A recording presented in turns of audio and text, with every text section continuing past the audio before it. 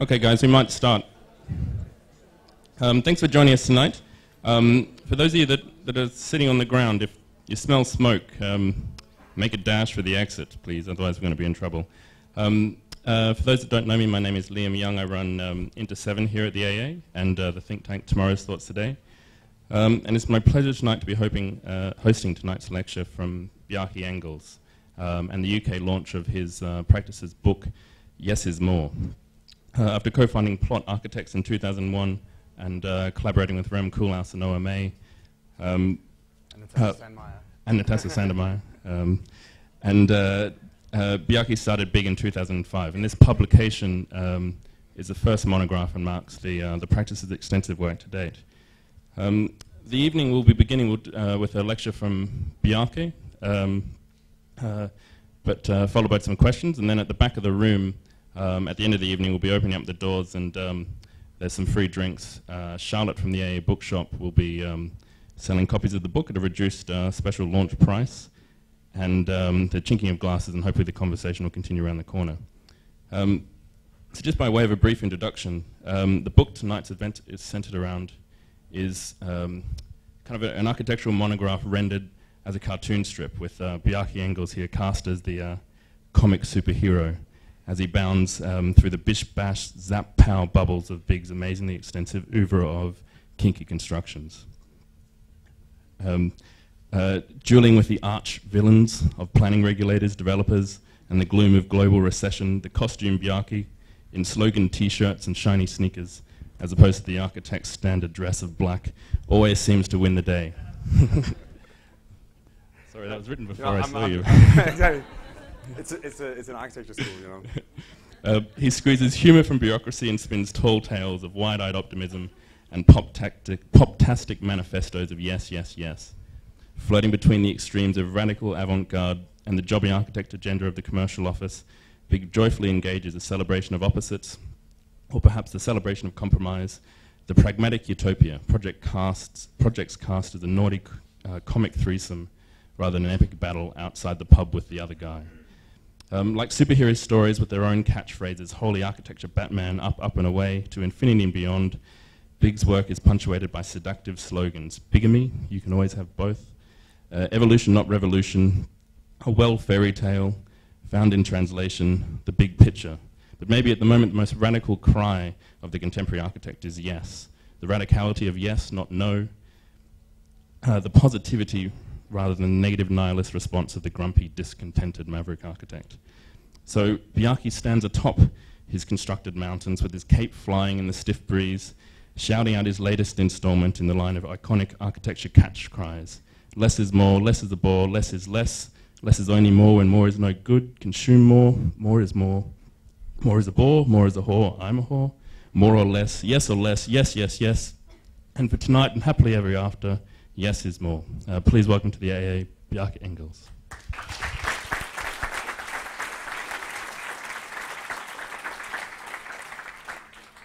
Thanks. So I think almost everything is said by now.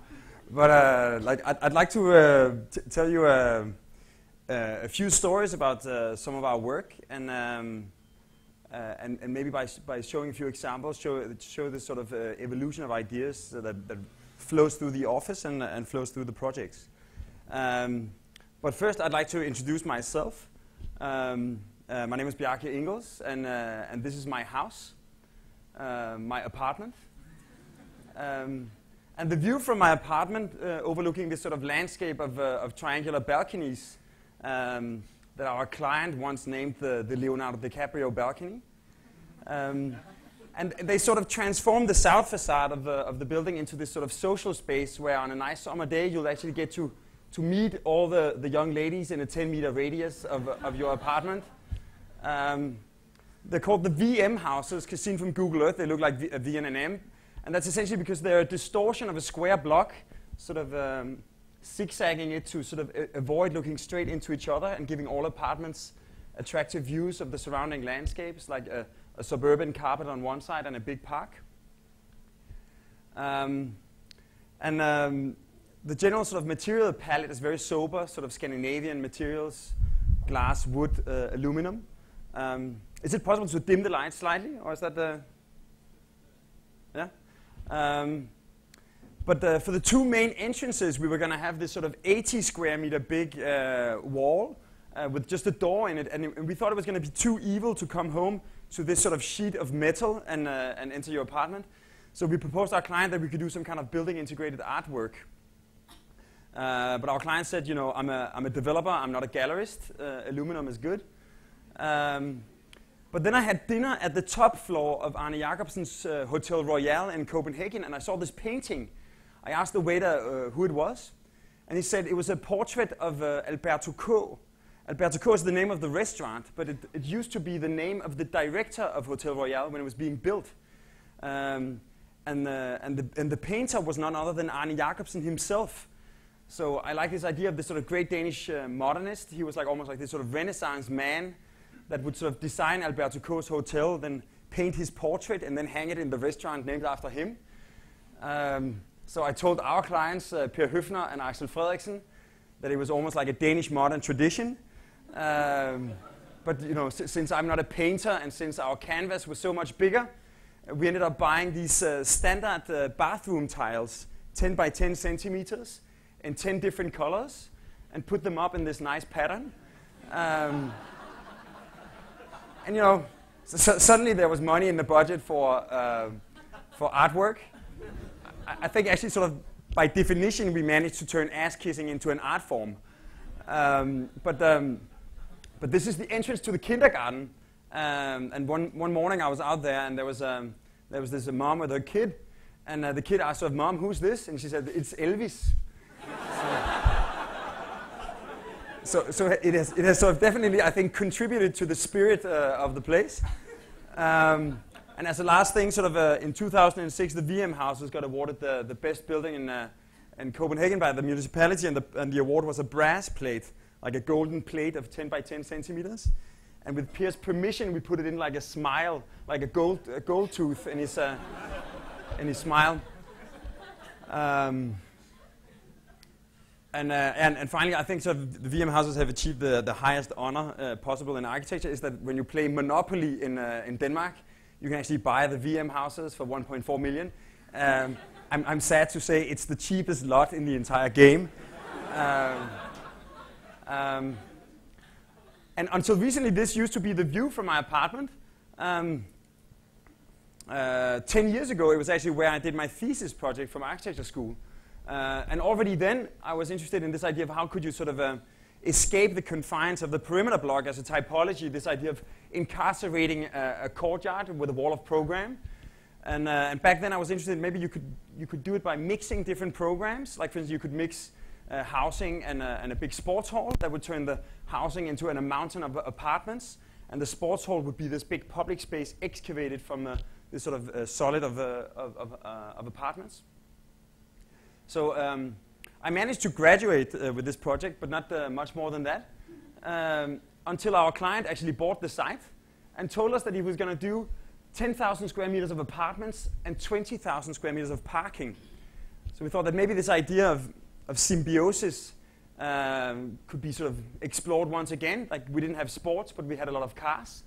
So essentially, rather than doing a big boring stack of apartments looking into a big block of parking, we could sort of transform all the apartments into penthouses, put them on a podium of cars, following the height limits.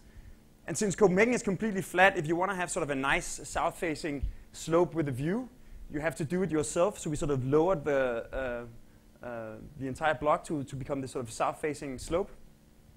Then we cut up the block to not steal the view from my apartment. And then essentially the parking is sort of occupying the deep space facing north. And then all the apartments, they occupy the south side, overlooking the surrounding suburban landscape. And they sort of combine all the splendors of a suburban lifestyle, a house with a garden, but with a penthouse view and a sort of dense urban location. So this was the architectural model. And this is an aerial photo taken last summer. So essentially the apartments, they sort of form the roof of the parking. You have a single diagonal elevator that accesses all the apartments. It's a standard product from Switzerland, because in Switzerland they have a natural need for diagonal elevators. And in all the apartments are access to these sort of galleries, and the parking itself is sort of transformed from being this sort of claustrophobic space where especially women might be afraid of parking at night into what we've termed a cathedral of car culture, like this sort of generous public space where all the floors are visible at the same time. And from the outside, the main facade is obviously the parking facing the elevated subway. We wanted it to be naturally ventilated, so it had to be perforated to sort of protect from wind and rain, but to allow the parking to breathe. And we found out that like at a 5% premium, we could actually do holes in 6 different sizes, up to 3 centimeters in diameter, that would transform the entire facade into this sort of gigantic rasterized image. And since we always refer to the project as the mountain, we ended up commissioning this Japanese Himalaya photographer to give us this nice photo of Mount Everest, sort of transforming the north facade of the building into this sort of 3,500 square meter urban artwork. It was recently transformed in some kind of a stage. But then if you re-enter the parking, you go into these sort of colorful corridors. And then it becomes almost like traveling into a parallel universe from the colorful and sort of urban side with cars and artworks into this sort of south-facing urban oasis, where sort of the wood floor of the apartments extend outside, becoming a terrace and facade. And as you sort of continue out further away from your apartment into the garden, you have the grass, and then you have these planters with 21 different kinds of ivy that there's like all the rainwater that drops on the mountain is collected in a big water tank. And during dry periods, there's this sort of automatic irrigation system, making sure that sort of in 1 or 2 years, the entire mountain should transform into this sort of Cambodian temple ruin, completely covered in green. So if you go sort of on the other side of the canal into the suburbs, it could look as if sort of 100 of these guys have sort of jumped over the canal and climbed up to the 11th floor. So the mountain is sort of our first example of what we like to call sort of architectural alchemy. This idea that you can actually create, if not gold, then at least some kind of added value by mixing traditional ingredients, like traditional apartments and a normal parking became sort of a mountain of homes with gardens on top of a cathedral of car culture. This idea we pursued with a last project, actually in collaboration with the same client, which is sort of, this is where VM and the mountain is. This is downtown Copenhagen, this is the subway. And in this sort of new part of town that the master plan wanted to turn into a contemporary version of traditional Copenhagen, consisting of perimeter blocks, but with little towers. We had to do like a big block, 500 apartments and 10,000 square meters of shopping and office, and a small tower. So we started looking at the tower, and we thought it looked kind of silly with this sort of appendix on the shoulder of the block. So we thought, like, why don't we actually sort of move away the block so the tower can sort of stand on the ground? And the sort of the local plan is very specific. You know, the tower has to be 50 meters tall and 10 by 16 meters. And it works fine for the upper parts. They have like nice views over the block to the south. But the bottom apartments, they look straight into the neighbor block. So our only sort of architectural intervention has been sort of to turn the bottom of the tower, giving the apartments an unrestricted view, and sort of creating this sort of hybrid of a functional, rational tower and this sort of almost like sort of eccentric historical building. So that was basically the easy part. The tricky part is actually how do you do 500 apartments and a big sort of chunk of offices and shops without making it this sort of anonymous, boring, modern block. It sort of has these sort of giant proportions, 200 by 100 meters. And like what you traditionally do in Copenhagen is that you do like a lot of identical apartments, and then you have maybe the same architects or maybe different architects design different facades that you sort of apply to create this sort of image of diversity, this sort of cosmetic diversity. And we're not so excited by this sort of covering up the sameness, but maybe some kind of real difference could be interesting to explore. And maybe it's not so interesting if you live like 30 meters to the left or the right, if it's the same kind of house. But if you live 30 meters up or down, it becomes like a world of difference. Offices and shops, they like to be close to the customers, so we put them on the ground. On top, we put a layer of apartments higher up. But since housing has less deep floor plans than offices and shops, we suddenly get some extra space that could sort of accommodate maybe small gardens or maybe even a small street. One of the most popular neighborhoods in Copenhagen is called the Potato Rows. And it's this sort of neighborhood of two-story townhouses with small gardens in front.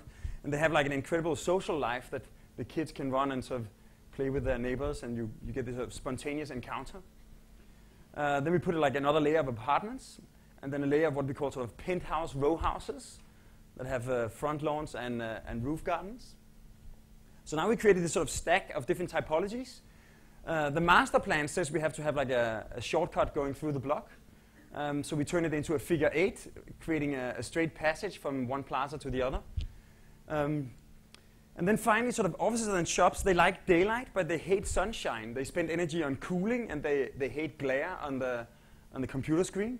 So to the south, we sort of push down the commercial parts and lift them up to the north, but also like lifting up those apartments to the southwest sun and view. And in reverse to the southwest corner, we sort of push it down, opening up the entire courtyard to the view and the light.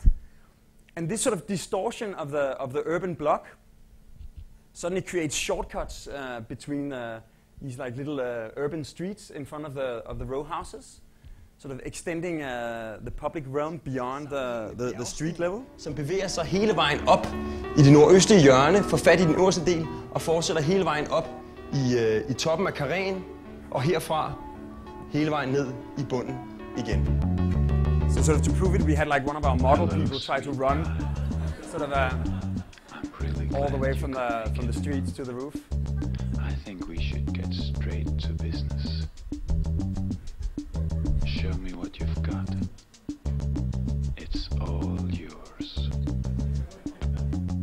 Yes, boss, I'm on the mic. I'll try to give you what you like.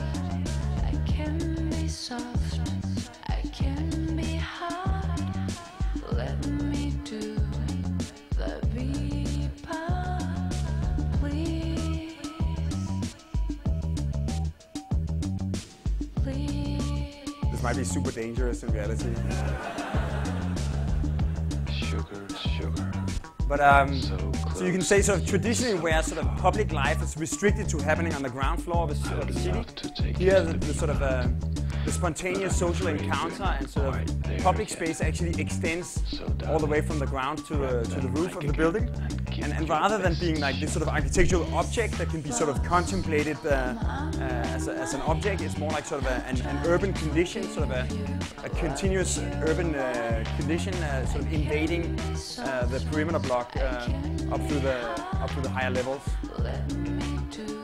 So like these different paths intersect in this sort of crossing point in the middle, and it sort of continues into the inside of the southwest courtyard, where it then sort of punches through the south facade and penetrates all the way to this sort of bridge connecting back to the city. So this sort of series of transformations so created turned the block into this sort of infinity loop of urban space, or the eight house as we call it. Sort of it's currently sort of under construction. It's sort of actually sort of a few days ago we completed the loop up here. So me and a friend had this sort of inaugural run all the way sort of from the top to the bottom. Like sort of Copenhagen got hit like really hard by the global financial crisis, and we also had like sort of a real estate bubble of almost American proportions. So as you can see, like as an architect, I'm really happy that we managed to start the project a little bit earlier than the neighbors. I'm not sure our investor is as thrilled as I am right now. But it's sort of like the first apartments are ready in January, and it's going to be sort of completed in next summer. So it's already figured in a few sort of sort of like environmental horror movies. Yeah, these are some construction site images. Some of our architects doing sort of on-site supervision.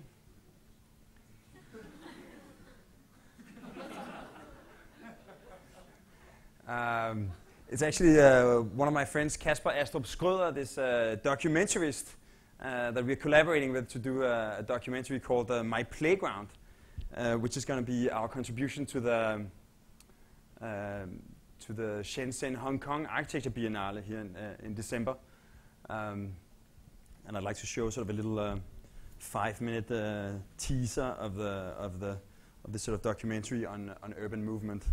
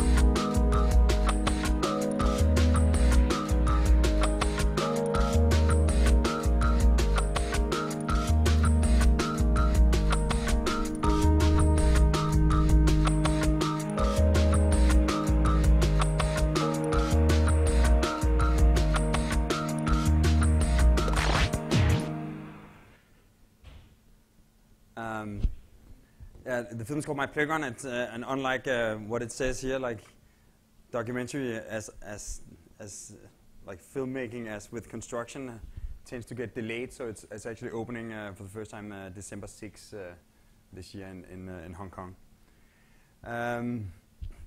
Well, essentially, you can say sort of architecture is sort of in the big picture is sort of the process of continually refurbishing the surface of our planet so it actually fits to the way we want to live. And that's why it's strange that the public debate about architecture in the public media is quite often limited to just merely looking at the final results, like sort of contemplating the architectural object and does it look beautiful or ugly, or does it fit in, or and I think sort of a typical example of the public debate about architecture is, you know, some kind of a naming. Does Norman Foster's latest tower in London look like a gherkin or a sausage or a dildo?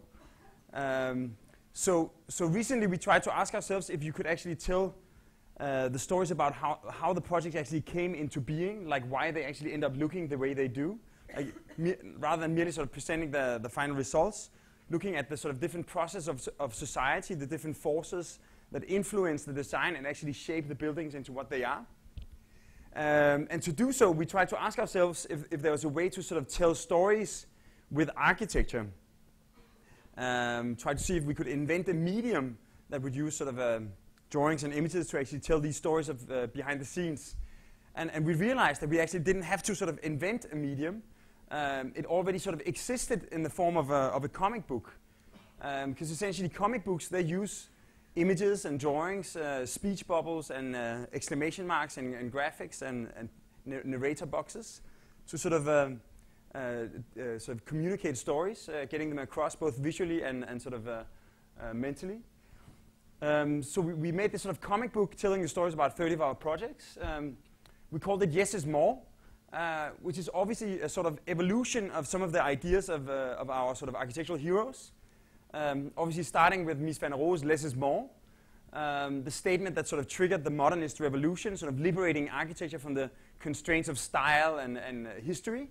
But quite quickly it sort of degenerated into some kind of a minimalistic manifesto, and then triggered the postmodern counter-revolution.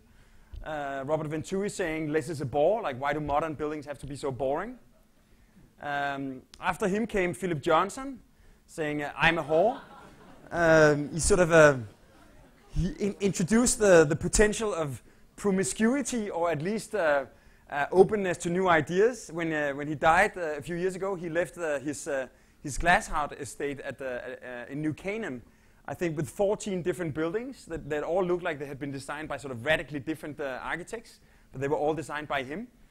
So you know, as life evolves, so should architecture.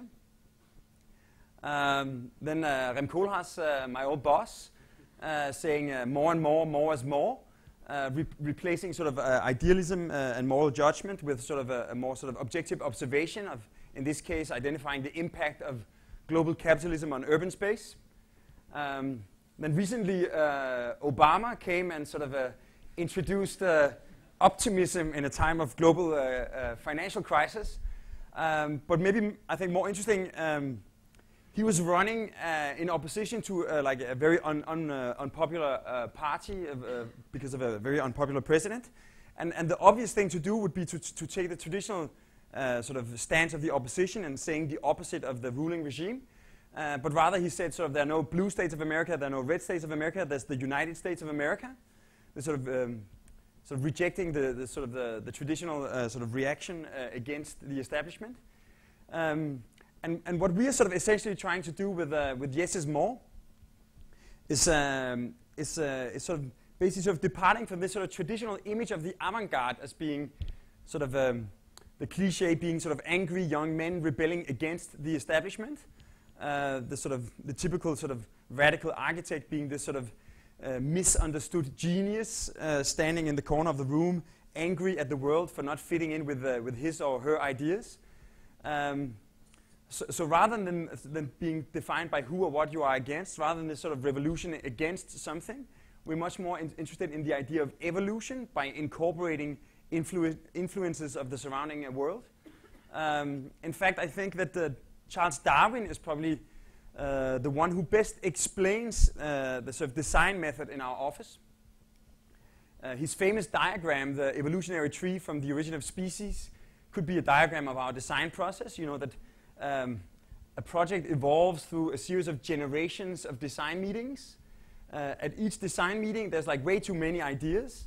Only the sort of the most fit or relevant ideas survive to the next stage.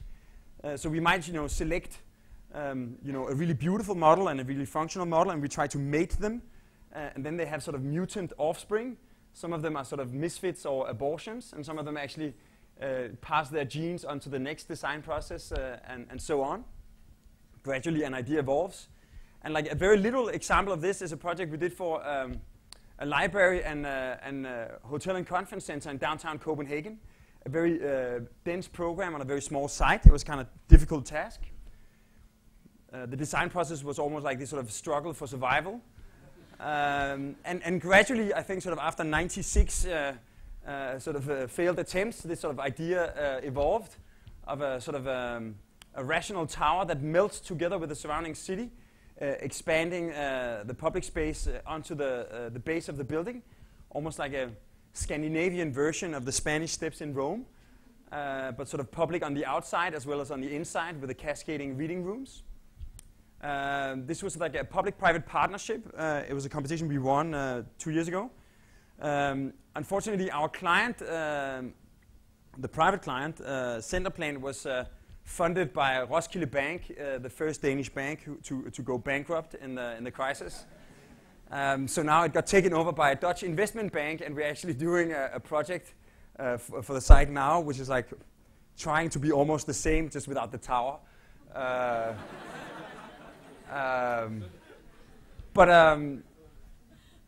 As you can see, like Darwin doesn't only explain how a single idea evolves. Like sometimes there's, something branches off. In one design meeting, you might have like this great idea, but it doesn't really fit in with this particular context or client. But in another culture, with another program, in another country, it might be the right answer to a completely different question. So as a result, we never throw anything out in the office.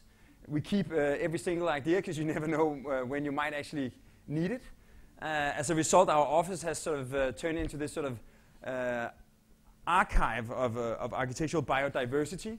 So really keep every single thing we produce. And what I basically like now is to try to tell the stories of like 2 or 3 projects or like series of projects and explain how they actually evolved into what they are. The first story starts like a year and a half ago when we went to Shanghai to do the competition for the Danish pavilion for the Shanghai World Expo in 2010. And we saw the mascot for the expo, this guy Hai Bao, and he looked strangely familiar. In fact, he looked like a building we had designed for a hotel, conference center, and spa in the north of Sweden, in Umeå. And when we submitted the project for the competition, we thought we had done a pretty cool project, but it didn't exactly look like something from the north of Sweden. And the Swedish jury didn't think so either. So we lost the project until we had a meeting with a Chinese businessman from Guangxi. And he saw the design and he said sort of, wow, that's the Chinese character for the word people. So this is in fact how you write people in Chinese, as in People's Republic of China. We even double-checked. And at the same time, we got invited to exhibit at the Shanghai Creative Industry Week. So we thought, like, this is too much of an opportunity. So we sort of, we've stumbled upon what could be like the landmark of the People's Republic of China. So we sort of hired a feng shui master, scaled the building up to 3 times to Chinese proportions, and went to China.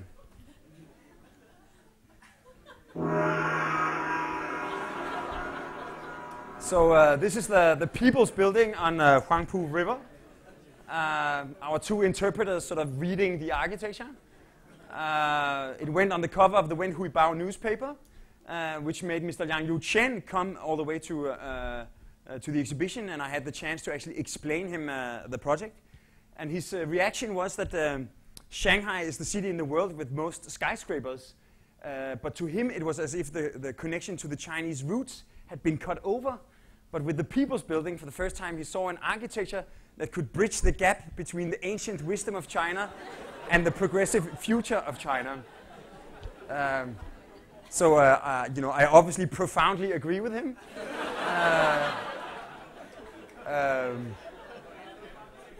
Unfortunately, Mr. Yang Yu-chen is now in prison for corruption.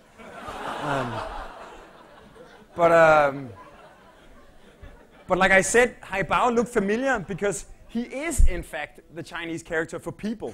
And the reason they chose this mascot is because the theme of the expo is Better City, Better Life, or sustainability. And we thought like sustainability is quite often sort of interpreted in this sort of neo-Protestant idea that, you know, it's supposed to hurt in order to do good. You know, you're not supposed to take long, warm showers because it's not good for the environment. You're not supposed to fly on holidays because flying is bad for the environment. So gradually we all get this idea that sustainable life is less fun than normal life. So we try to ask ourselves if we could sort of focus on examples where a sustainable city actually increases the quality of life. Also, we asked ourselves, what could Denmark show the Chinese that would be relevant? One of the biggest countries in the world, one of the smallest. China, symbolized by the dragon.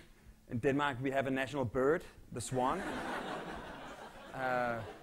China has many great poets, but to our surprise, we discovered that in the Chinese Republic's public school curriculum, they have 3 fairy tales by An Tu-shung, or Hans Christian Andersen, as we call him. So that means that all 1.3 billion Chinese have actually grown up with The Emperor's New Clothes, The Matchstick Girl, and The Little Mermaid. So it's almost like a piece of Danish culture that has been sort of integrated into Chinese culture. The biggest tourist attraction in China is the Great Wall, the only sort of man-made object that supposedly can be seen from the moon. The biggest tourist attraction in Denmark is The Little Mermaid, that can sort of hardly be seen from the canal tours. So there's these obvious differences between Shanghai and Copenhagen, both port cities, but of completely different scale and quality. But then we started looking at recent urban development. Like 30 years ago, this is like a Shanghai street, broad boulevards full of bikes. Now it's like traffic jams everywhere, and the bike has actually become forbidden in many places in China to not disturb the car. Meanwhile, in Copenhagen, we're sort of expanding the bicycle lanes. More than a third of all Copenhageners commute by bike. And we have this sort of system of city bikes, these free bicycles that people can actually borrow and wheel around on.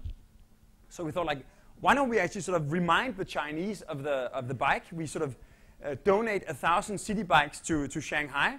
We conceive of the Danish pavilion as like an infrastructure for bicycles, so that when you go to the expo, you should go straight to the Danish pavilion, get a Danish bicycle, and then continue to see Heatherwick's nice pavilion and the other pavilions.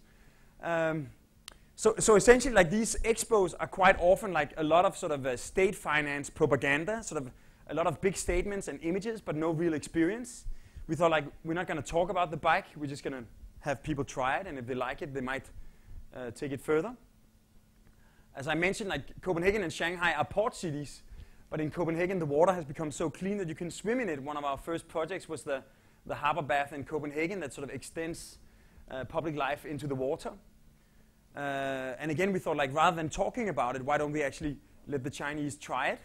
So we proposed to sail 1 million liters of harbor water from Copenhagen to Shanghai, and then the Chinese who have the courage, they can actually borrow a red and white swimsuit and dive in and feel how clean it is. People normally object that it doesn't sound super sustainable to sail water from Denmark to China. But in fact, the ships, they go full of goods from China to Denmark, and then they sail more or less empty back. So most of the ships, they actually take in seawater for ballast to remain steady at sea. So we can actually hitch a ride with a Maersk ship for free and get all the water there with no carbon footprint. And in the middle of this sort of piece of Copenhagen harbor, surrounded by the Danish bikes, we're going to put the Little Mermaid. not a copy, but the actual Little Mermaid, so that all 1.3 billion Chinese who actually grew up with her can now see the real mermaid. Yeah, so basically the pavilion itself is like a loop of exhibition and bikes, conceived as a single sort of truss, almost like a ship construction.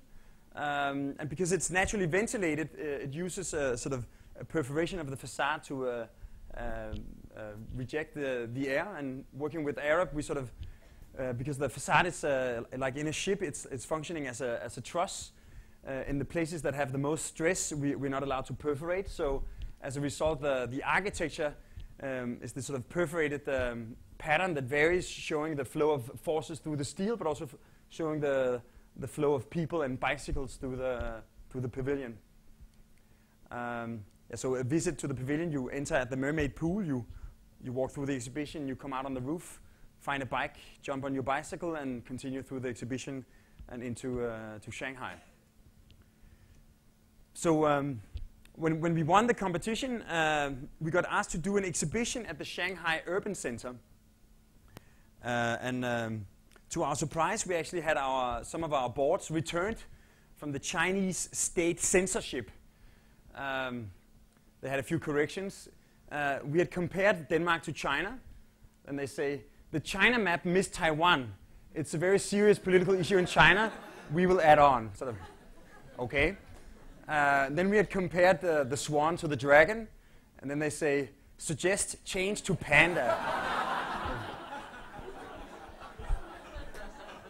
So it's almost charming, the sensibility of the Chinese state censorship. But when it came out in Denmark that we were going to move the mermaid to China, it created this sort of outcry in the Danish Nationalist Party, which is this sort of anti-immigration, anti-culture, anti-practically anything party.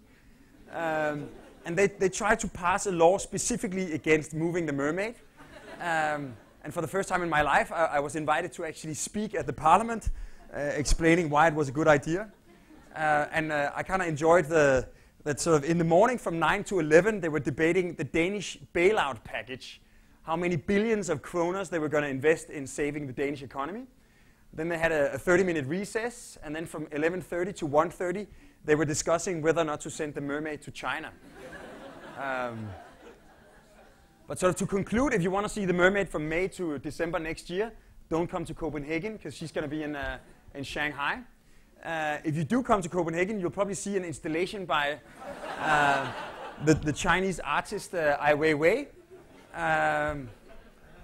who has agreed to do a 6 months installation in her absence.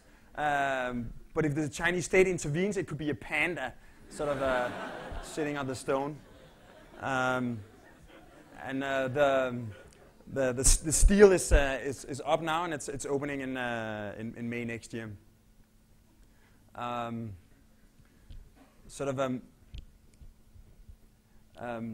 another sort of series of stories, like as with the sort of Danish harbor bath, like some of our projects have dealt with this sort of condition of post-industrial cities converting their sort of former industrial sites into places for public life, culture, and leisure. One of our first projects was this sort of maritime youth house that sort of transformed a polluted site. Like a third of the building budget was reserved to digging up the topsoil, then driving it on a truck 1 kilometer away and dumping it back into the water in this new landfill, and then paying a deposit tax of 3 million kroner, a third of the budget. And we found out that actually, instead of just moving the problem, we could cover the entire site with a wooden deck, spend the money on public space instead of the problem and the sort of tax. And as a result, we created this sort of dune landscape of this sort of public terrace, covering all the facilities, making sure that people didn't sort of interface with the polluted site, and essentially sort of turning a problem into a potential, like pollution into public space. A similar sort of situation we experienced recently when we got invited to do a competition for the new Danish Maritime Museum. the site is Kronborg Castle, the home of Shakespeare's Prince Hamlet. And Kronborg has just been appointed sort of UNESCO World Heritage Site. And as a result, they had decided to recreate the fortress, the fortification around the castle, eliminating some of the old industry, including an old dry dock that was going to be covered. And also because the Danish Maritime Museum was currently inside the castle and it had to be sort of put back to its sort of virgin state. They got kicked out, and they got the idea that since they were going to cover the old dry dock anyway, they might as well put the museum in it as this sort of basement museum. But the problem was that the museum program was actually twice the size of the dock, so it was going to be this sort of 2-story claustrophobic basement that wasn't allowed to stick out of the ground. So we thought, like, rather than sort of drowning the dock in museum program, if we could sort of keep it empty, it would be this sort of 150 meter long, 25 meter wide, 10 meter deep public space, like sunken into the ground, like 8 meters below the sea level. So when we started reading the technical reports, because the dock is old and right now it's full of water, when you empty it, the pressure from the earth and the water on the outside would make the walls cave in. So we would have to make a new dock inside the dock to sort of take the pressure, or hammer down some dock walls on the outside to take the pressure before it hits the old dock. So we thought, like, if we're going to make a new dock anyway, why don't we actually sort of move it so far away that we can actually accommodate the museum between the new and the old dock walls? It would basically be like this sort of public void surrounded by a museum. And it sort of allowed us to address the dilemma of the project that, you know, UNESCO said that the museum had to be completely invisible, but the museum director and the museum sponsors, they wanted some kind of a architectural masterpiece that would sort of attract people to go and visit.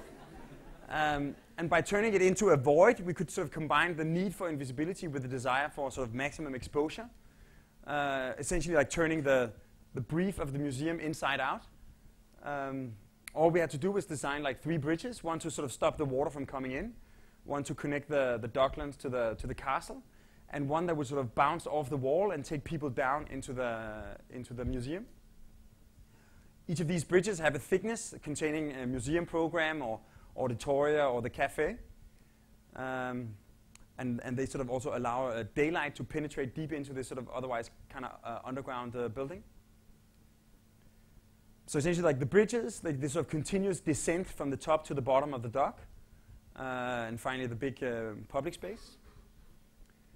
So and because you sort of gradually descend, you go from this like almost like human scale building. The ceiling height gradually gets more and more generous until you are in the sort of industrial scale big hall at the end of the museum. So when we submitted it to the competition, we thought like there was no way in hell we could ever win this competition because there was like one condition in the brief, and that was that you had to build inside the dock, and our museum was around it. But the jury liked it, and we won the competition, and we're sort of starting to move ahead when something strange happened. The Danish Architects Association, which is essentially our union, they sued the client for having chosen a project that sort of broke the conditions of the competition. They didn't dispute that it was the right thing to do. They just said that they weren't allowed to do it. At which point we sort of severely reconsidered our membership of the Danish Architects Association. But happily, like the clients had become so convinced of the project at this point that they sort of decided to confess everything, cancel the competition, and hire us as their architects.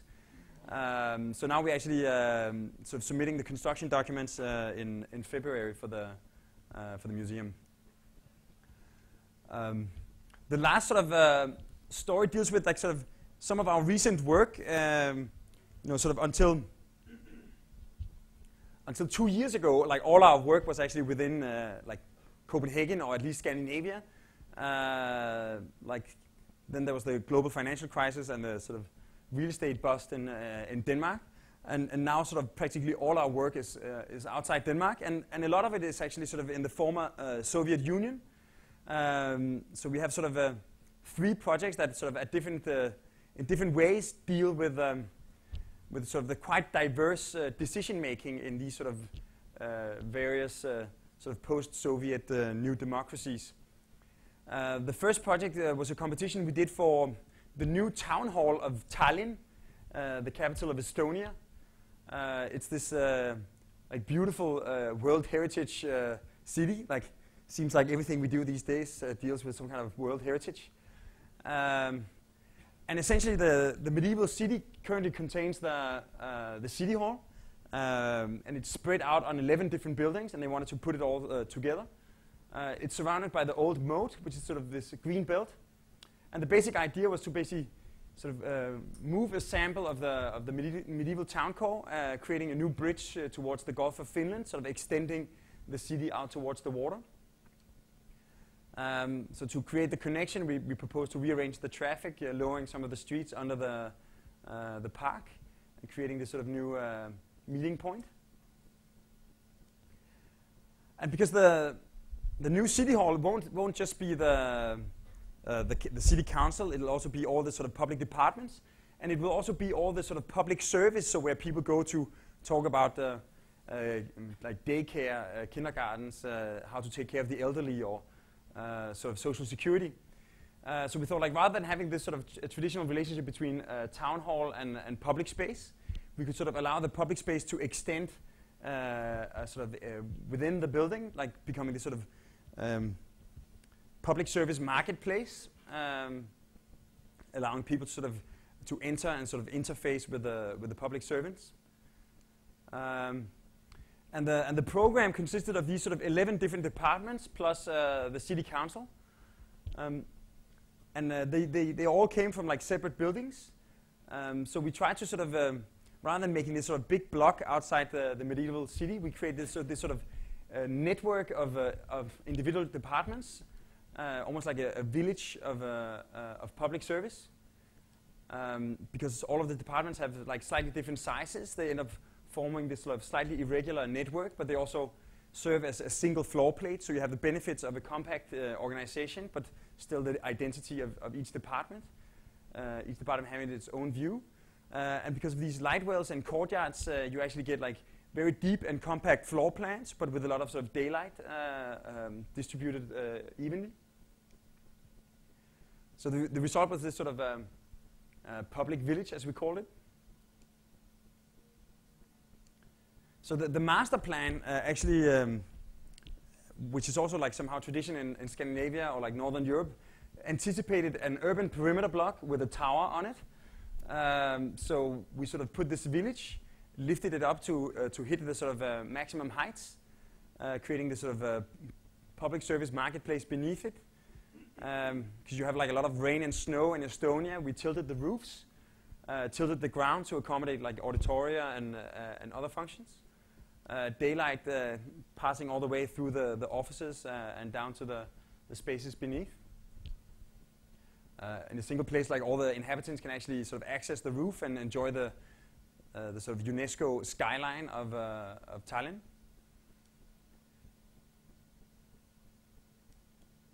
And so the final element in the master plan, they had anticipated a tower, because like in I guess in European cities, you can hardly imagine a city hall without a city hall tower. So we thought like, what can we put in there? And we thought maybe it could be an idea to place the city council inside the tower. You have like this big sloping roof, and we thought it could be made out of a gigantic mirror. And the main idea is that when the sort of the politicians are sitting down, taking decisions of the city, they can look up, and through this sort of democratic periscope, they can sort of get a political overview of the city they're actually taking decisions about. But in reverse, it also creates the possibility that when the angry public sort of congregates outside the tower, they'll actually look straight in, and if they have the eyesight to do it, they can read the meeting minutes, and they can find out exactly what's being decided as they protest. So to our sort of happy surprise, like the mayor really loved this idea, and we won the competition. We are starting construction documents in the 1st of January. but when we recently presented this idea to one of our latest clients, the president of Kazakhstan, and we explained this idea, and he said that if he had been on the jury, we would have lost because of this idea, because sort of public insight into the decision making is not is not on the menu in Kazakhstan. We were basically invited to participate in a competition to design the National Library of Kazakhstan. And Kazakhstan was the last Soviet republic to gain independence of Russia in '91.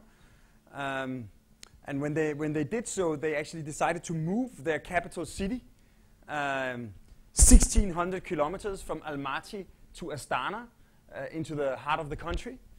And right now they're in the process of making this sort of a new capital city with all the public institutions of a capital.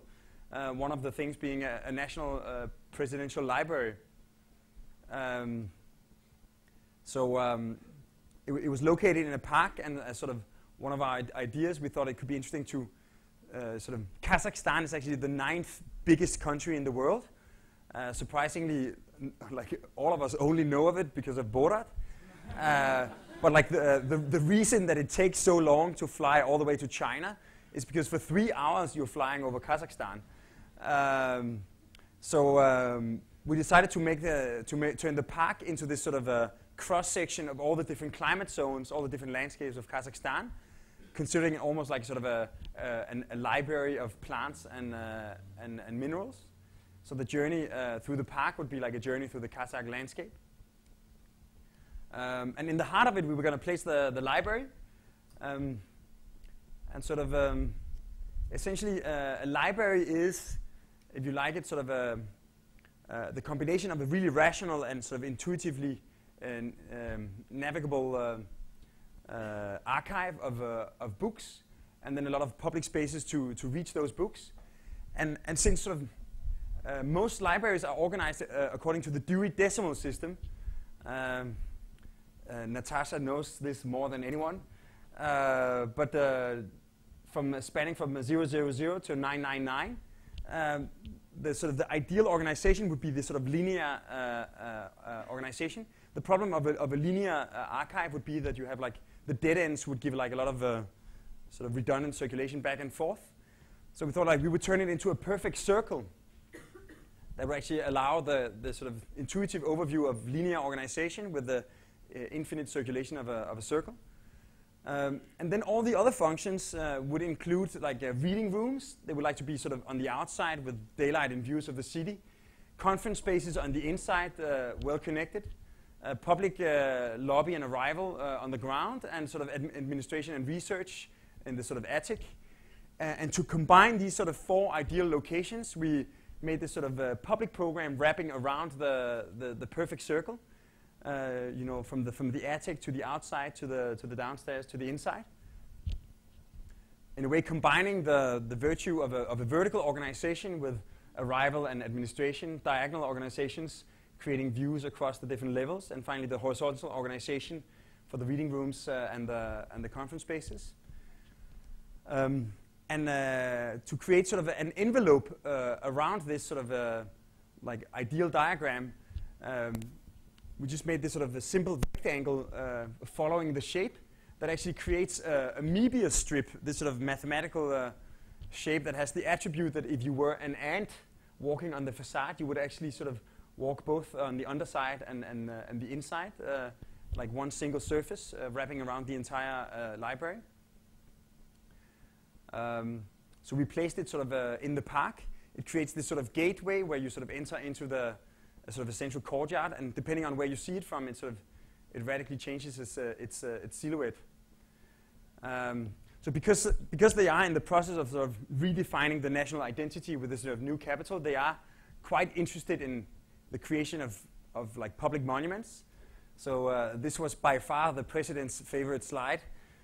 We sort of demonstrated that it would combine the sort of the archetypes of the ring, the rotunda, the arch, and maybe even that the Möbius strip somehow like resembled the traditional yurt, this sort of Kazakh tent of the nomad people, if you like. So the building, the central courtyard from where you enter into the library. So on one way, it's like this sort of really rigorous and efficient diagram, like circulation, vertical circulation, the continuity of public programs, and then one last program which is sort of nested between the envelope, the facade of the building, and the diagram. Is this sort of a museum portraying the creation of the Kazakh independent state and democracy, which is this sort of loop that sort of occupies the space beneath the warping skin and the sort of the continuous public program. Then we worked with Arab and Rambul to sort of figure out the structure, but essentially like a very basic idea of like a load-bearing central structure with a very light skin wrapped around it. And depending on where you cut, it's like this sort of perfect horizontal and vertical building, or this sort of crazy diagonal where you actually have these short like connections, visual connections across the different levels. And finally, because the building is continually turning in plan and section, or the envelope is, every part of the facade is having like a different thermal exposure. And using Ecotect, we're working with this idea of that the facade will sort of respond to the amount of thermal exposure by sort of varying its degree of openness, creating this sort of play of light and shadow on the shape. Yeah, so essentially the plans also combine this like very rigorous radial grid with this sort of program and especially the envelope meandering around it, and the sort of the exit through the gate. So it was like a competition, I think, with like 30-something submittals. Norman Foster was supposed to be on the jury, but he decided that he wanted to submit some projects instead. The bastard. According to the president, he actually presented 3 alternative schemes. But strangely, the president and the city architect somehow insisted on this project, even though it was like not from the most famous architect in the world. And we were like a little bit wondering, like, how come that the president has, in our minds, so cool taste in architecture. Recently we went down to sort of to sign the contract for the project, and in the sort of city architect's office, we saw this lamp hanging in the ceiling. So I don't know. Sort of, I think it's just kind of interesting. As an architect, we always try to find like super rational and sort of rigorous ways of analyzing our way to some kind of brilliant answer to like the right design. And in the end, it's the lamp in the city architect's office that calls the shots. But sort of during this process, meanwhile, the president had decided to move the site of the library closer to the president's palace, and like right after signing the contract, they took us out to see the new site, and just to show you how things work in Kazakhstan, they had already started digging a round hole where they were like more or less expecting the library to go. And the basic deal was that we had to make this sort of floating plate foundation, like hammering down these like concrete piles in a 120 by 120 grid, casting a 1 meter slab, so we could essentially put the building more or less anywhere on that disc, just so we could get started right away. And we're submitting the DD phase, design development, before Christmas. Yeah, so basically the sort of the last project that I'd like to show is again dealing with this sort of like strange turmoil of how things actually happen in the world. You say as an architect you might be driven by sort of ideals or sort of a strategy about dealing with sustainability or whatever sort of gets you going, but it's almost impossible for architects to really sort of assert an agenda because we don't have the resources to finance it and we don't have the political power to sort of decide it. So the projects we end up actually realizing are much more the product of sort of spontaneous improvisation and sort of reactions to like the turmoil of the political and economical forces of the world. A kind of clear example is a project like last summer. We were so lucky that we actually won the competition to design a Scandinavian national bank located sort of at the heart of the capital. This was the director of the bank's office. This was the director of the bank when he was still smiling.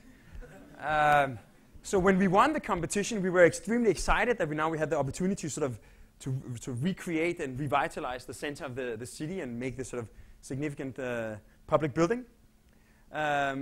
Unfortunately, it was the National Bank of Iceland. So sort of actually when we were celebrating the win, I was opening. We had bought champagne for the entire office, and I was like opening the first bottle and sort of proposing a toast, celebrating that for the first time we were actually working directly for the people who print the money. So like only two things could go wrong. Like either the Atlantic fault line would crack open and all of Iceland would sink into the Atlantic Sea, or the entire country would have to go bankrupt. And like none of this could ever happen. But sort of 2 weeks before the ceremony, all of Iceland went bankrupt, and all we got out of it was like a handshake from the president. But around the same time, we had a visitor, a minister from Azerbaijan, coming to Denmark, and we had the chance to take him to our office, show him some of our work, and we took him to show him the mountain. And he liked a lot of the ideas, and he especially liked this idea that you could actually make mountains out of architecture. And he told us that Baku, the capital of Azerbaijan, is like facing this big crescent bay overlooking a desert island that would be perfect for human life. Right now it's just a piece of desert. It's an old Navy base that was abandoned. Now there's nothing. And the president never opened it for development because he was afraid that if you're going to make some kind of wall of mediocre development, you would sort of ruin the view of the Caspian Sea for the entire capital. But the minister's idea was that since Azerbaijan is known as the Alps of Central Asia, perhaps we could recreate the silhouettes of the 7 most significant mountains of Azerbaijan in the form of an urban development. So like we thought it sounded like a pretty crazy idea. So we gave it a shot. And I'd like to finish by showing this like short movie that we made to sort of explain some of the ideas of the project. And we quite often make movies about our work, but we always argue for a very long time about the soundtrack to put on the movie. But in this case, it was like a really easy choice.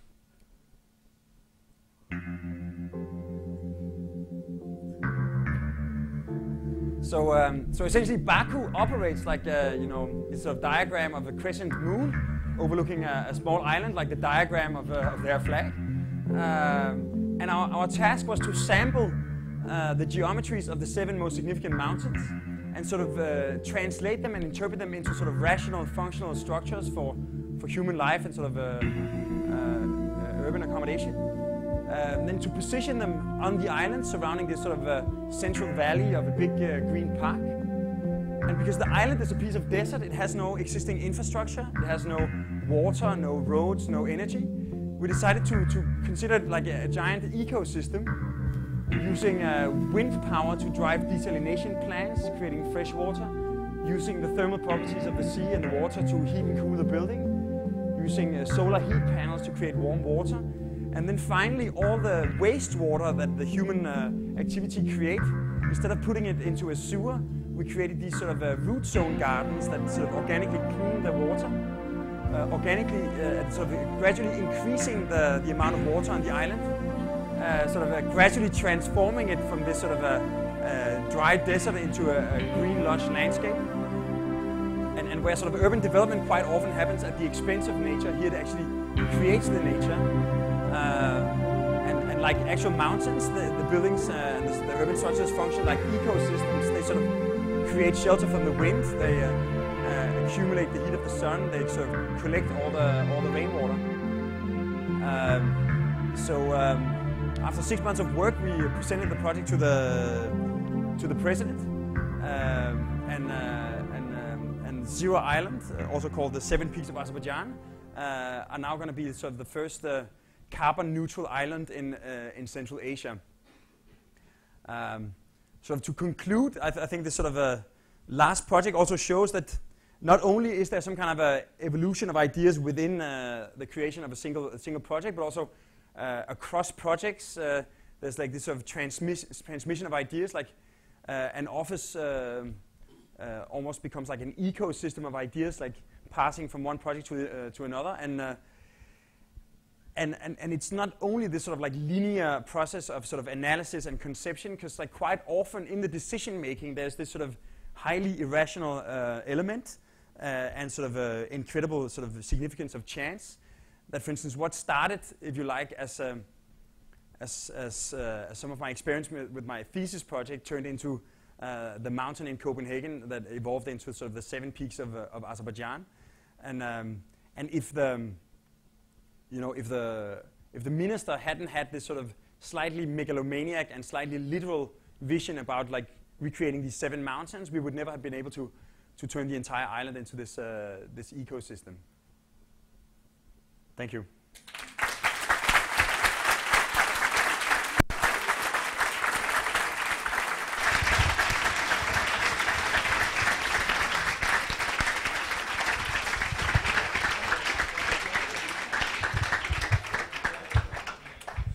Thanks, Bjarke, for the entertaining lecture and tall tales.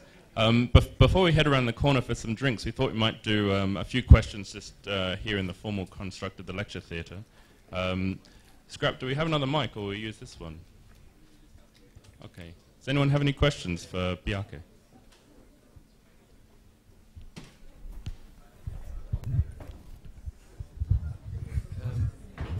Bjarke, first of all, thanks for coming over and giving us such an entertaining lecture. I think I want to return back to one of your statements about the avant-garde. You seem to term the avant-garde as an architect or a young architect that struggles against the world and that is angry all the time and so on and so forth. Somehow I don't see that as a definition of a young avant-garde. I think a young avant-garde, in a way, perhaps is angry because I think there is an internal struggle to rethink the profession. So perhaps that angriness, perhaps that dissatisfaction is a dissatisfaction that wants to contribute to the lineage of architectural history, architectural experimentation, and the discipline itself. Looking at your presentation, everything looks incredibly... it is the cliche that I'm referring to. I'm not saying that all young architects are... I haven't finished my question. No, I was just... Either you're clairvoyant or, So I see there's an incredible ease of creation within the project that you do, which is very refreshing. But I wonder for us students in the context of the AA, what do you think that you're struggling against? What was difficult in your practice, or what was difficult to you doing architecture? I think the basic proposition is, I think quite often you hear architects, like, when architects get together, and I think we all recognize this, they always bitch about everybody, like all the other architects and all the clients and all the legal issues and all the handicap accessibility requirements and the lousy budgets and the latest building code and sort of. And there's this sort of general notion that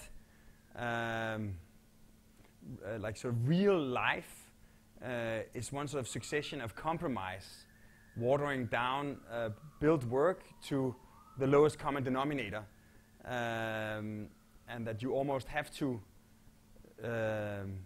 not give a shit about all these limitations, and instead sort of pursue some kind of freedom. But then in the sort of void of what to do, you then need to sort of pursue like French philosophy or the Kabbalah or like some other sort of complex things to make your work interesting. And I think our sort of general proposition is that all these forces that are quite often opposing forces can actually sort of in a almost Zen-like manner be turned into the driving forces of your design. Like rather than coming with some kind of fait accompli that deals with, let's say, French philosophy, that then sort of bounces against like all these other requirements, the real world is actually so complex and so interesting that just by digging into the often quite practical issues of the real world, you might be able to tie that into a quite sort of advanced or complex architectural expression. That just merely listening to the real estate agent, people like to have a house with a garden, but they also want to have a penthouse view, or cars, they like deep spaces, houses, they like sunshine, like very basic and really banal things that sort of independently would just be like almost too banal to even talk about. But like if you have enough of this, you can actually tie it into a sort of a Gordian knot of ideas, and it will actually feed your architecture rather than sort of inhibiting it. And you can actually come up with something like surprising or complex without some kind of occult exercise.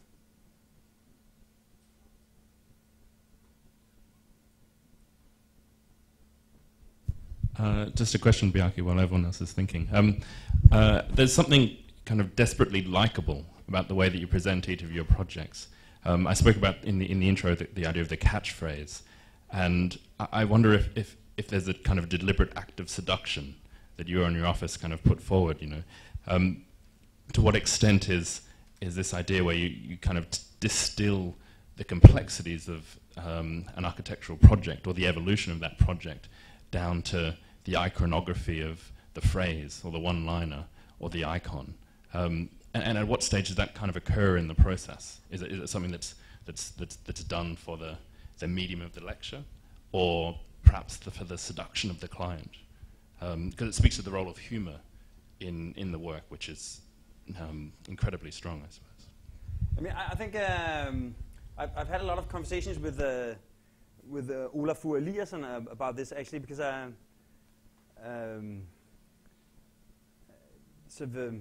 unlike other artists, he's very sort of verbal about what he does and very verbal about it sort of within his practice. So they have these sort of weekly lectures where he lectures for the office about his latest ideas. And I think we spend a lot of time continually trying to rephrase and reiterate what it is we're doing. Because if you are conscious about what you're doing and why you're doing it, it's easier to stick to it. Like, because in the process of realizing a project, you will meet countless conflicts where you have to somehow prioritize, and you have to sort of choose the right solution. You have to sacrifice the least important issues, or like sort of, and if you don't know why you're doing what you're doing, it's going to be like more difficult to resist. And also, if you're a sculptor, you can hammer on a block of marble until it looks like the girl you're trying to model, or whatever it is you're doing. So you basically don't need anybody but your hands and your hammer and your chisel. But if you're an architect, you can't even build a 1:50 model without being a team on it. So in order to make the entire team collaborate on the same idea, in order to make the engineers sign off that this actually holds, and the client that this is what he wants, and the users that this is what they need, and the banker that this can be financed, and the real estate agent that it can be sold, and the city architect that it fits in, and the contractors that it's gonna, that they can do it, and blah blah blah. You end up like, for even like a medium-sized project, you have maybe like 300 or 400 people that need to be convinced, or at least they need to get it in order to be able to do it, or to get it in order to be able to want it. So I think from the early stages of conception all the way to completion, you constantly need to be able to place your idea or the idea in a lot of other people's heads, and if they don't get it, you can be assured that the things are going to fuck up.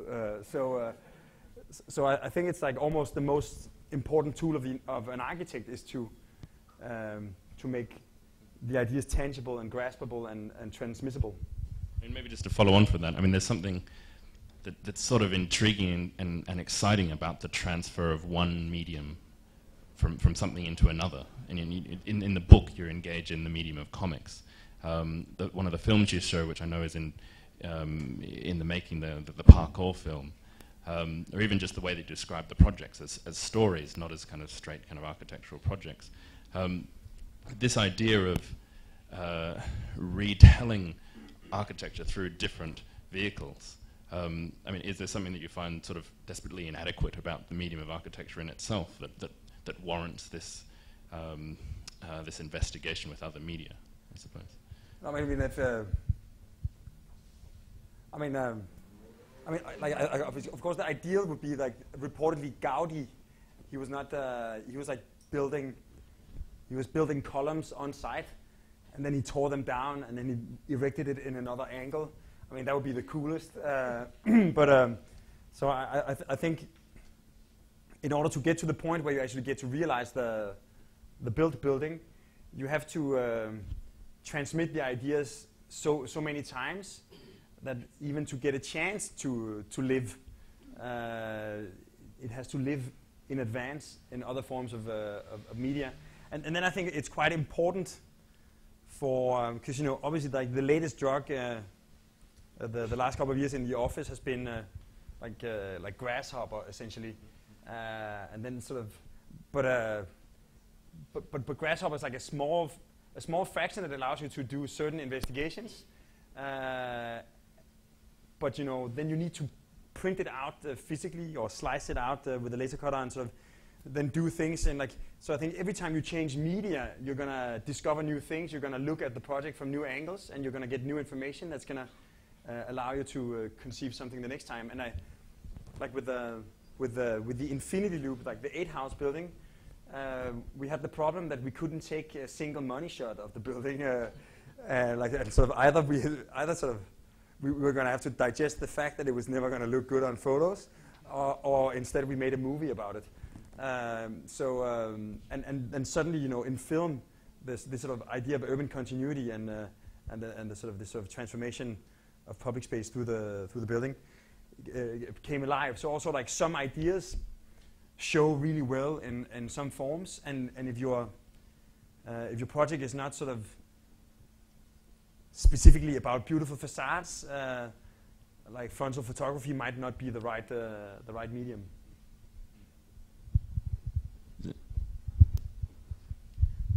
I just wanted to ask, why have you decided to publish a book?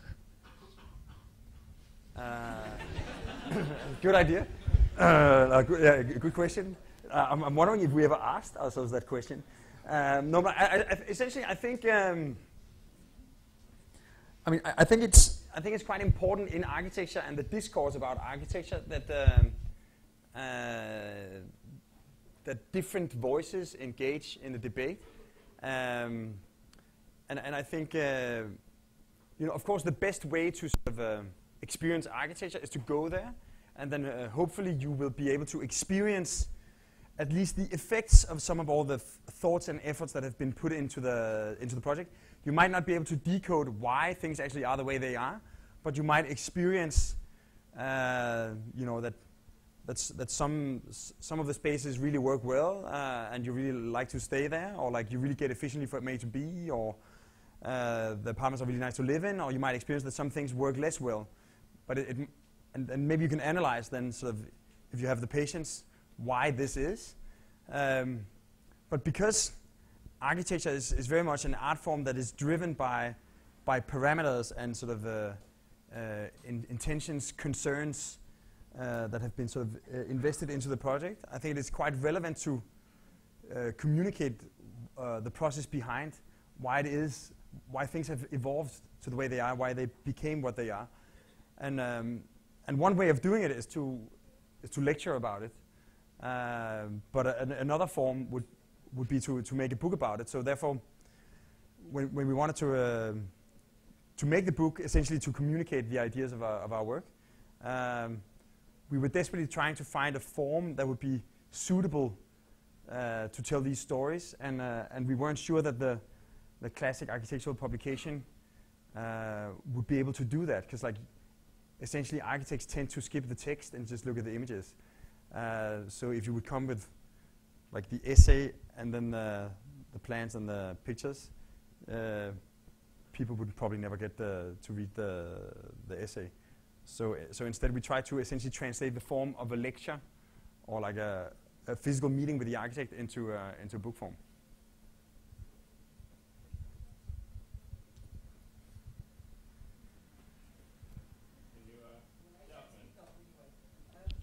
I'm really very impressed by your presentation and your work. It's really very impressive, and I can salute you again.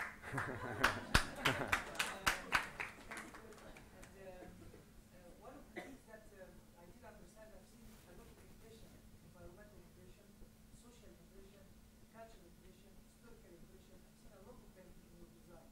But I wasn't sure, I haven't seen much of how did you actually manage to influence politics in your design, as you mentioned in your presentation.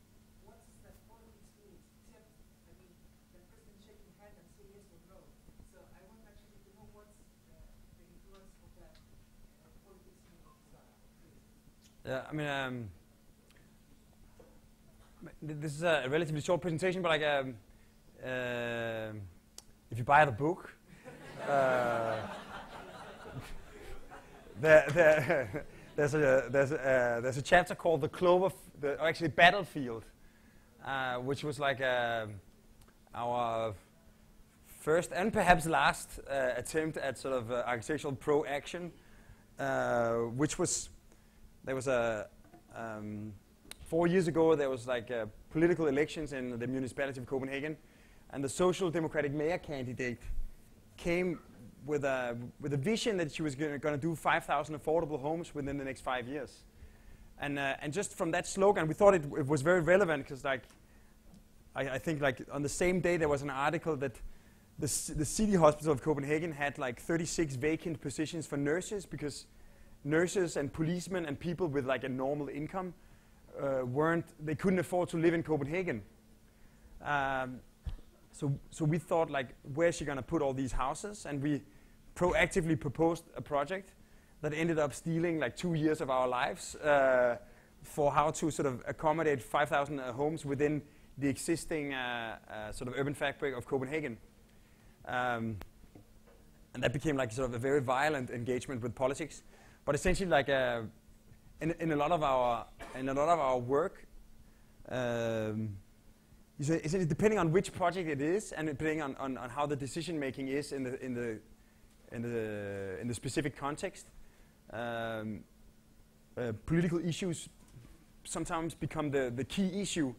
You know, functionalists believe that form follows function, but quite often form follows regulations or context or handicap accessibility or whatever it is. So depending on what was the key challenge in a specific project, and if it was the key challenge was a political issue, that became the driving force. We have a series of projects in Copenhagen that deal with density, and there again one of the main issues is the political resentment or fear of building essentially denser and taller than the traditional 5-story perimeter block. So a lot of stories about politics in the comic book.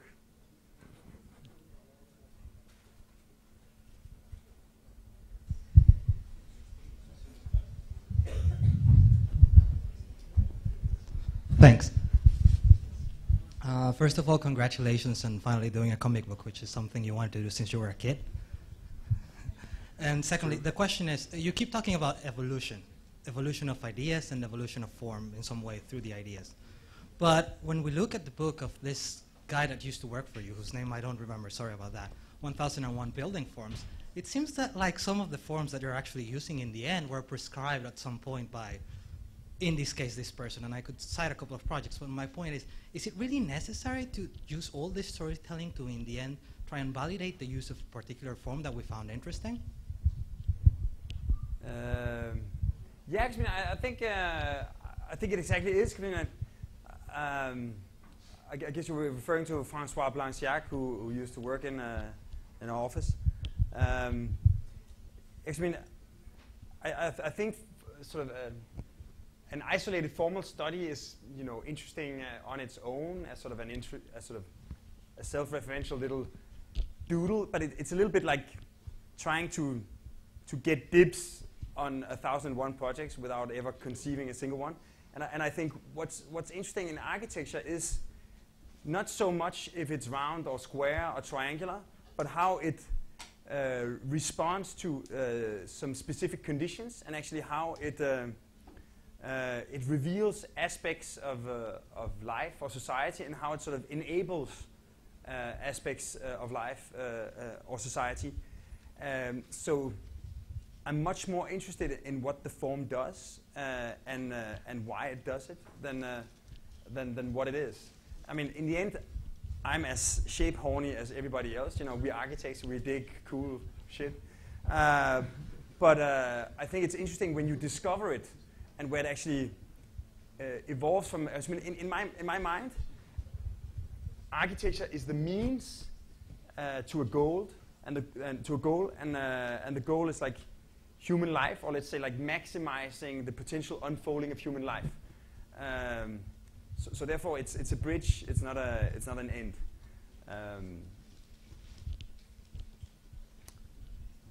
Point.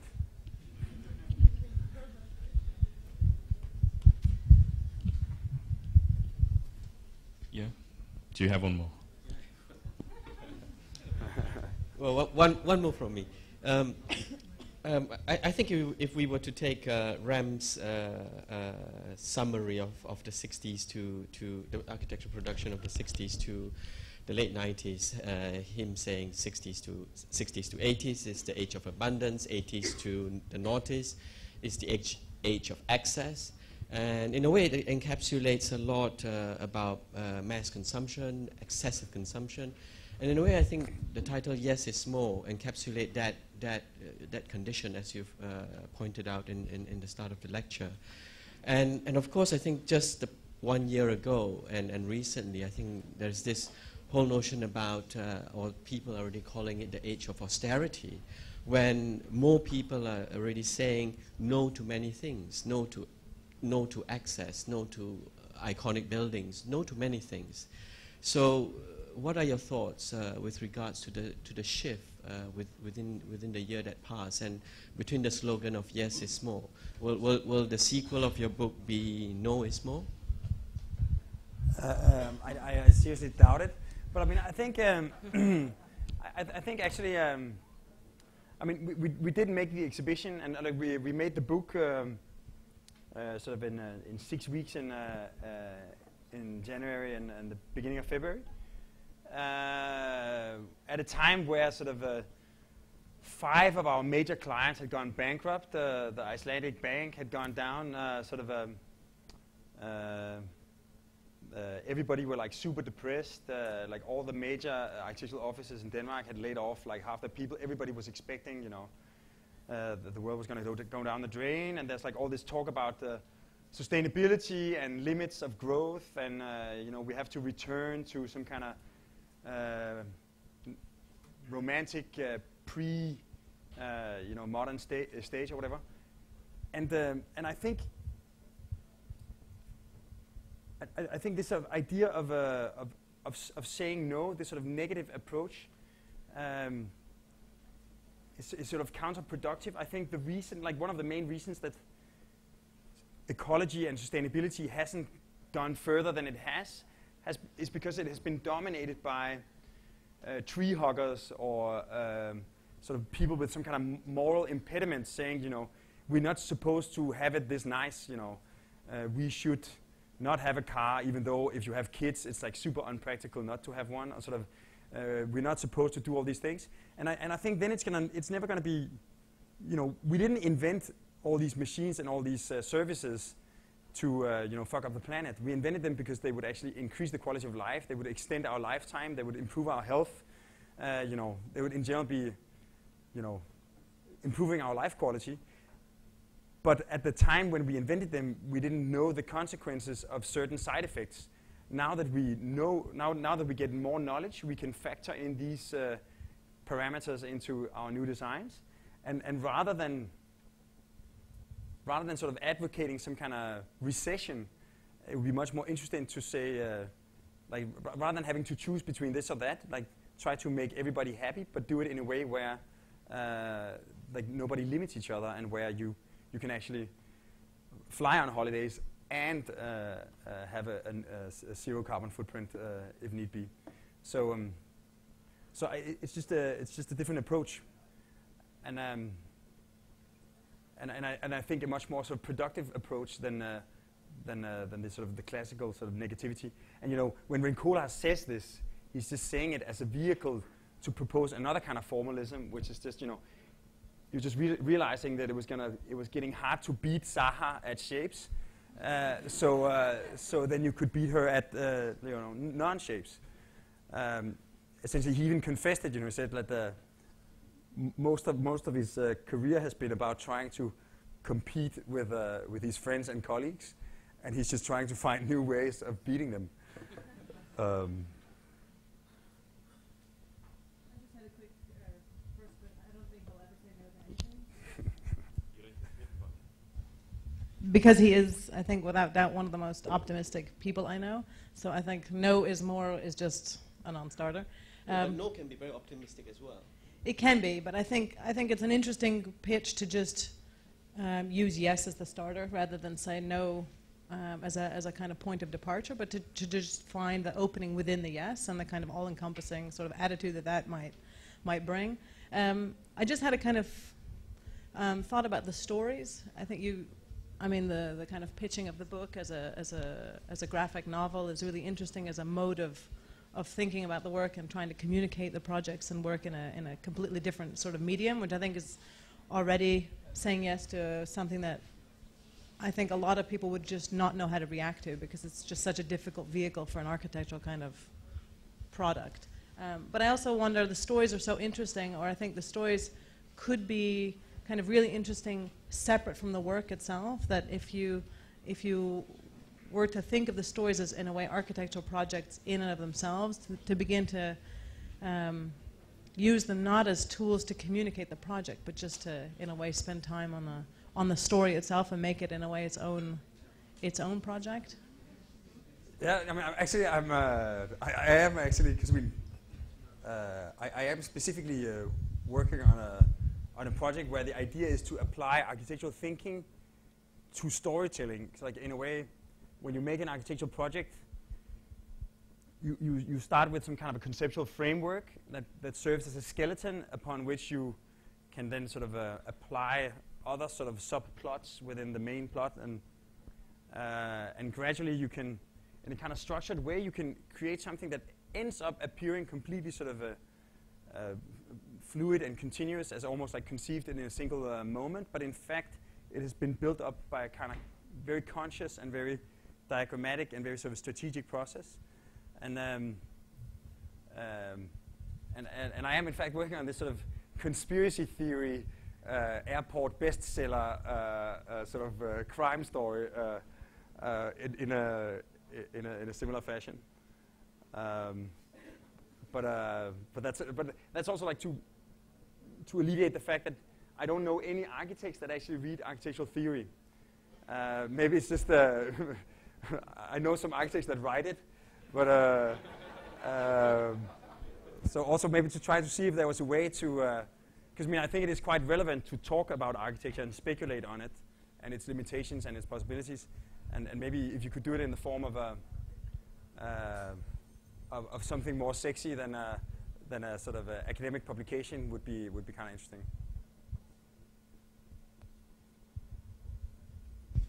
I'm aware there's 2 more questions left on the floor. Oh, man. Maybe we should free. Just for the restless among us, there are wine around the corner. We'll have one last question, but then we'll move into an informal mode where you can accost Bjarke and ask all the questions you want for the next half an hour. Yeah, it's a really quick question. Your book is about yes, and I want to ask if you have a job for me. I'd love to see your portfolio. All right, on that note, as I said at the start of the night, just around the corner is a free bar and Charlotte selling the books. But please thank Bjarke for a wonderful entertaining evening.